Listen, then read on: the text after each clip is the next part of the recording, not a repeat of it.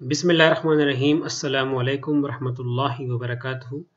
Dears, हम आपको बताएंगे कि नॉर्मल डिस्ट्रीब्यूशन में स्क्यूनेस एंड कर्टोसिस को हम कैसे मेजर करते हैं। अक्सर कमीशन में क्वेश्चन पूछते हैं कि नॉर्मल डिस्ट्रीब्यूशन में स्क्यूनेस एंड कर्टोसिस की न्यूमेरिकल वैल्यू क्या होती है।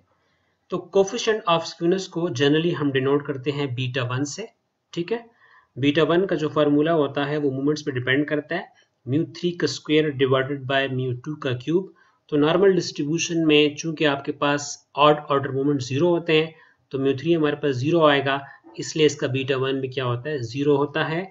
इसको हम यूं इंटरप्रेट करते हैं कि there is no skewness, bell shaped symmetrical curve. हमारा कर्व क्या, बिल्कुल बेल शेप्ड कर्व है। ठीक है, coefficient of kurtosis is denoted by beta 2 and the formula of coefficient of kurtosis is mu4 divided by mu2 का square. हम जानते हैं कि नॉर्मल डिस्ट्रीब्यूशन में mu4 जो होता है वो बराबर होता है 3 sigma power 4 divided by mu2 which is sigma square. Sigma square का अगर हम स्क्वायर ले लें तो ये पोजीशन हमारे पास आ जाएगी। ऊपर हमारे पास 3 सिग्मा 4 आ रहा है, नीचे हमारे पास क्या आ रहा है, सिग्मा 4 आएगा। तो हमारे पास आंसर क्या आ जाएगा, 3 आ जाएगा। बीटा 2 का आंसर 3 आ जाना आपको ये बताता है that there is zero kurtosis, कि यहाँ पे कोई भी कर्टोसिस जो है वो नहीं आ रही। ठीक है, अच्छा, हमारे पास नॉर्मल डिस्ट्रीब्यूशन में कर्टोसिस को मेजर करने का एक और तरीका भी है जिसको हम परसेंटाइल कोएफिशिएंट ऑफ कर्टोसिस कहते हैं।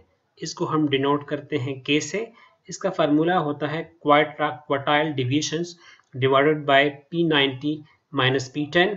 याद रखिएगा कि नॉर्मल डिस्ट्रीब्यूशन में कर्टोसिस की जो वैल्यू होती है वो 0.263 आती है। This is very important question. जब मैंने जो टेस्ट क्लियर किया था तो उसमें एक क्वेश्चन आया हुआ था कि कर्टोसिस की वैल्यू क्या होती है in case of normal distribution. This is 0.263। Otherwise generally हमारे पास ये जो मेथड है परसेंटाइल कोएफिशिएंट ऑफ कर्टोसिस, इसकी जो रेंज होती है वो 0 से लेके 0.50 के इन बिटवीन होती है। ठीक है, अपनी दुआओं में याद रखिएगा। अस्सलाम वालेकुम रहमतुल्लाहि व बरकातहू।